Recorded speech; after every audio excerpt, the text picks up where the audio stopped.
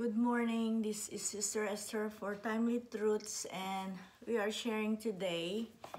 Our sharing today is found in the book of Revelations, chapter 3, verses 14 to 20. Let me read. These are the words of Amen, the faithful and the true witness, the ruler of God's creation. I know your deeds, that you are neither cold nor hot. I wish you were neither one or the other, so because you are lukewarm, neither hot nor cold, I am about to spit you out of my mouth. You say, I am rich, I have acquired wealth and do not need a thing. But you did not realize that you are wretched, pitiful, poor, blind, and naked.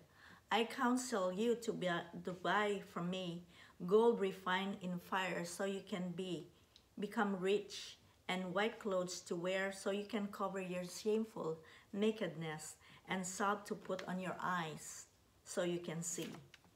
Those whom I love I rebuke and discipline, so be earnest and repent. Here I am, I stand at the door and knock. If anyone hears my voice and open the door, I will come in and eat with him, that person, and they will be with me. So have you ever wondered what's the condition of your heart, of our heart before the Lord? So in the church of Laodicea, the Lord rebuked them because of their lukewarmness. They are neither hot nor cold for the Lord. So what does lukewarm means, or how does it look like? A lukewarm person or a Christian is someone who hasn't blatantly denied Jesus, but is not also blatantly living for the Lord either. They have faith, but no, not action. Lukewarm faith is faith that doesn't affect the way they live. What makes a Christian is the way you love the Lord, the way you obey Him and commit yourselves to Him, and your willingness to surrender. And you are always zealous and fervent for Him, and you have that fire in your heart. So you can become a lukewarm Christian when you allow your love for God to fade away. So a church can also be lukewarm church when you will allow reverence of God to slide down the slope slowly. And you know when that happens, when the presence of the Lord is not there, because you know when the Lord is there, because you have experienced the presence of the Lord, tangible presence of the Lord. So there is a warning that the Bible is telling us, that it's dangerous to be lukewarm in the Lord when you are not living to the fullest. You are just hanging around, hanging in there, and you're not fully committed. You are not zealous about God and the things of God. So you are lukewarm when the word of God doesn't affect your life.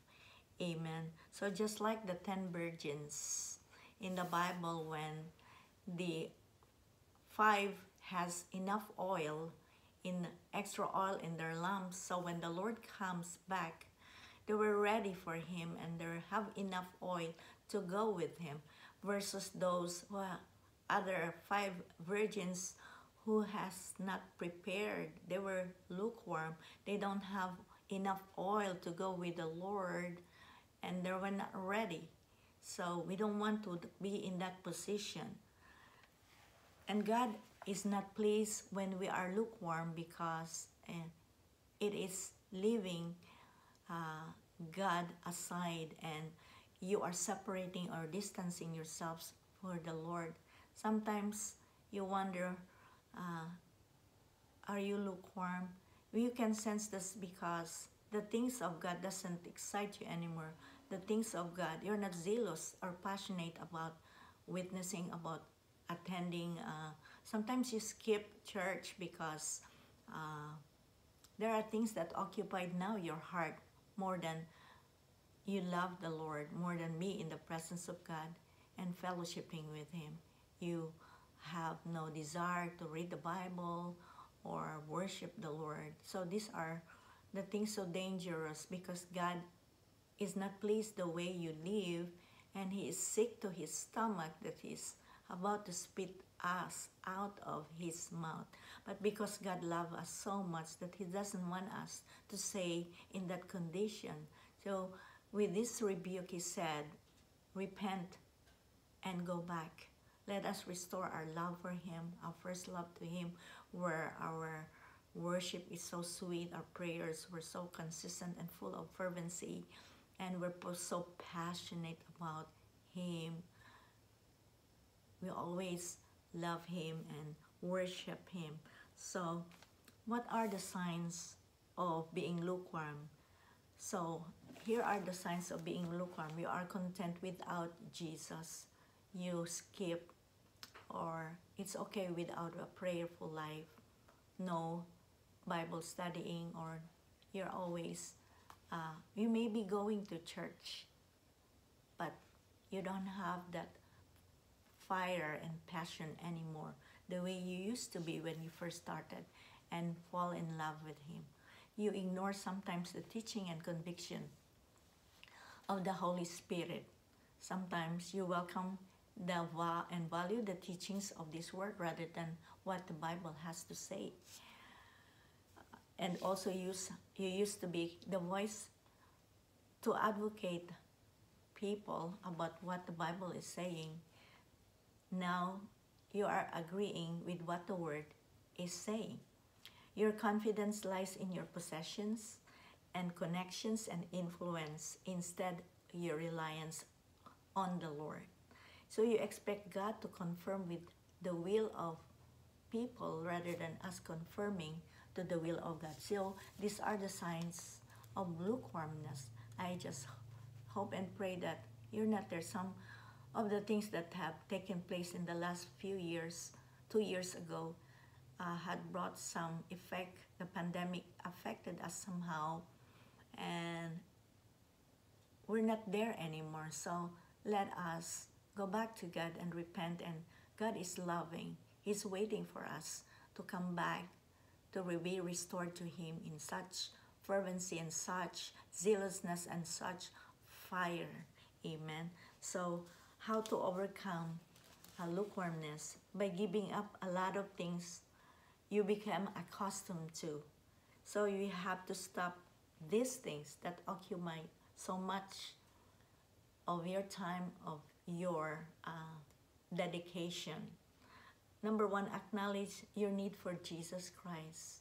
So without Him in your life, you may have possessions, you may have influence, you may have everything you needed in this life, but without Jesus, it is not a good journey, or you don't have peace, you don't have joy in your heart that you used to have. So life is not worth living without Jesus. So how to overcome? Delight in His word and the biblical teaching. Amen. So value also wisdom and the counsel of the Holy Spirit, what the Holy Spirit is telling us, and put it into action. Amen. Hallelujah. Prioritize choices that protect and honor your relationship with Jesus. Put God first. Seek first the kingdom and His righteousness. Choose Jesus over and over again and fall in love with Him. It's easy to fall in love with Him, my brethren, my brothers and sisters, because you know what? God is loving. God is so kind. God is so good. He is so faithful. Amen. And God is waiting for us. So let us serve Him with all zealousness, with all humility, with all our hearts, and be on fire. So thank God we're not in Ukraine. Thank God that we have everything in America. So don't treat your safety as permanent. So let our hearts be dependent, be zealous and hot, and Lord on fire for the Lord 100%. Amen. Glory to God, and God bless everybody.